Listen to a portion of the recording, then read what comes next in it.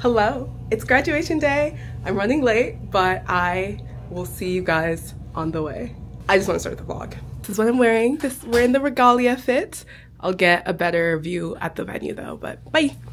Oh. Wow. Oh, you brought your nice camera. Yes. Unfortunately for me, I have lost the 2024 tassel for my cap, so now I have to like retrace my steps and hope no one picked it up. Pandemonium.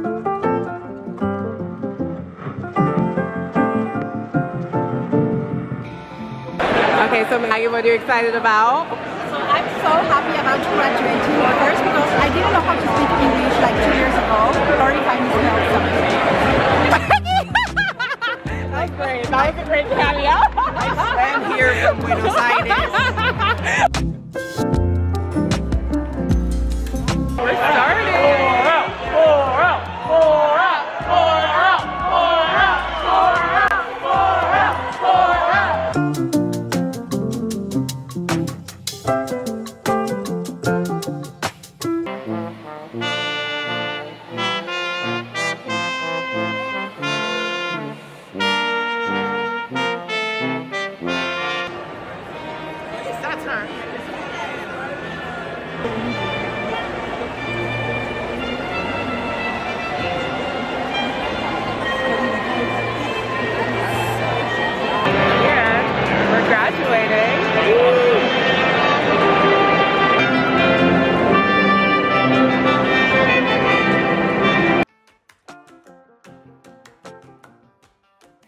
Too often, we focus our attention on areas where we feel we need the most improvement.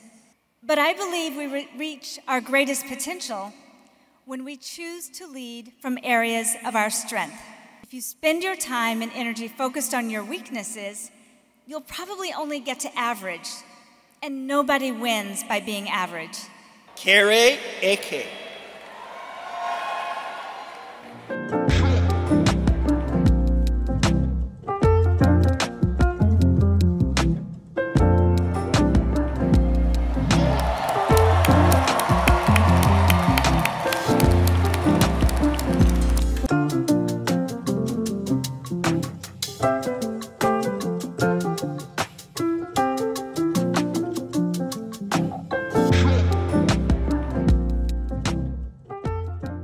So we are officially done with graduation.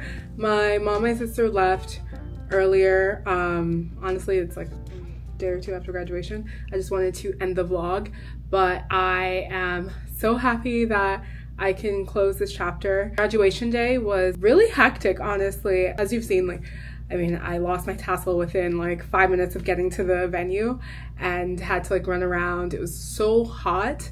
I was like sweating like profusely, but it was so nice to just like be with my cohort backstage. And even while we were sitting down, the graduation speaker, he was the CEO of T-Mobile and a former Wharton undergrad, not MBA. I mean, obviously like this is what successful people do, men probably more so.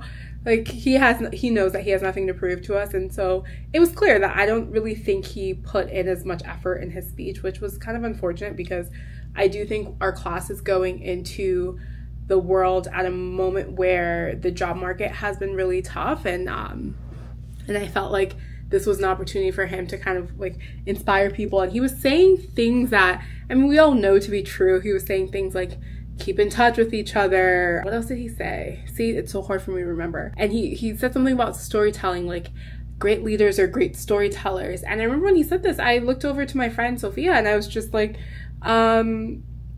he's yet to tell a story. So it's going to be hard to really remember any of this because of that. Whatever, it's fine. Like, I think we were looking for a little bit more. The student speaker from our graduating class was actually really good about that and had some really good insights and tidbits. One of the really cool moments of the graduation ceremony, I don't even know if you can see it or hear it. We have like a group chat for our cohort, and I think we have like 12 cohorts in the entire class, the graduating class, and we were going to be the last ones. Our cohort was 4L, so we were the last ones. And so unfortunately some people were leaving the ceremony, like they stayed further to get their little moment and walk across the stage. and then they left because we could see empty seats like throughout the seated area for the graduates. And I remember thinking, well, it's not like the classiest thing. And I think I would have stayed the entire time, because why come to graduation? The ceremony itself was maybe 2.5 hours long. So, I mean, I had already like thought about staying there for 2.5 hours, and they were really good about keeping to schedule. I think by the time I walked out of the stadium, it was I checked my phone, it was 3:39. So they were really good. And it was supposed to end at 3:30. So there was really no reason to leave early. Maybe other people had extenuating circumstances. But anyways, and we had noticed that, like, you know, in the beginning, people were like cheering really loudly. And then if you had like a big family, you would hear like this uproar in the audience as they were like cheering as they heard your name being called. But like, there were some people who, like, maybe they didn't have family there and their names would be called out, and it was pretty silent. It didn't happen a ton, but it did. And I remember thinking, I think we as a cohort were just kind of like, if anything, even if you don't have family and friends who could make it, because it is a financial decision, right? Like, it's not, especially if you have family overseas, it costs money to come to see your loved ones graduate, given that most people are out of state. We as a cohort were kind of just like, when we're standing in line about to get our diploma, like for the people in front of us and even for the people after us, once we like are seated again, after having received our diploma or certificate, because it wasn't a real diploma, they gave us like a placeholder, like, let's cheer for everybody. And so the first person goes, we cheer. The second person goes, we cheer loudly, like their families, their friends, whatever. But like, you have like an additional like 60 people cheering for you. And I remember hearing off to the side, I don't know who said this, but someone was like, wow, this cohort, the support from the cohort, even in that little moment, meant a lot. Wow, am I getting emotional? Oh my gosh, I haven't gotten emotional about this graduation. I think oh my gosh, 1 second. Okay, wow, I did not expect that. Yeah, so I remember, I think, even seeing some names in my cohort that, like, I'm gonna be honest, I've never met them before, because maybe they just they were doing their own thing, they maybe had their own like life, their own like support system, so maybe they didn't tap in as much. But like, our cohort was always there. Like, if you wanted people to come to your birthday, if you needed, like, if you had a question about anything, like, our cohort was pretty helpful in that way, even if you weren't like fully plugged in. And so even for a few people where I was like, I've never seen that name before, but I still cheered loudly for them. And I think that there's something to be said, because like, talking to other of my classmates, like, some of them didn't have that strong of a cohort, and not having kind of like a random group of people, because that's what we were. Like, the cohorts are meant to like bring people together from different backgrounds, racial, ethnic, from different countries, different like work and vocational backgrounds. So if we didn't have the cohort, I don't think all of us would have come together. There's no way. We all had very different interests. And so I think it was just something to be said that, like, I think that's what the MBA is about, like, really having that kind of experience. And so it was nice to kind of like close it out with like one last cohort moment. And then once the last person across the stage, when we were all kind of like seated, we all stood up and we like cheered and just like chanted, because it was just a sign of support. And I loved it, because no other cohort did that. And we weren't trying to make it like oh my gosh, like, you guys must be the best cohort. It was just genuinely like, we wanted everyone to feel that last bit of support as we like go into like transitioning to supporting each other like after the MBA. Why am I getting so emotional about this? I literally did not cry during graduation. I literally was not emotional during like the ceremony, the actual ceremony. I'm excited for like what's to come. People are slowly leaving Philly now and are moving on to like whether they have work started or moving home while they figure out the next steps. I figured I would probably just stay in Philly until I figure out where I'm heading next, because spoiler alert, like, I'm hoping to end up in New York soon.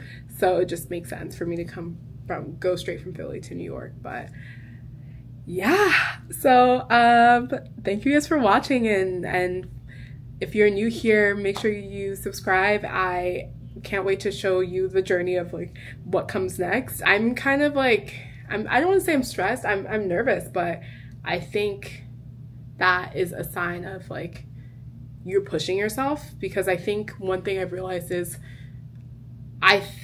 don't think I've ever, even in undergrad, I don't think I never went through like a predetermined path, except for when I thought I was going to go into finance, and that's pretty like the schedule and like the timeline for that is pretty like well thought out, especially if you're like an entry level. And I think ever since graduating college, I've never had kind of like that, like, this is the next step, this is what you do next, this is like the next role, this is the next type of company you'd work at.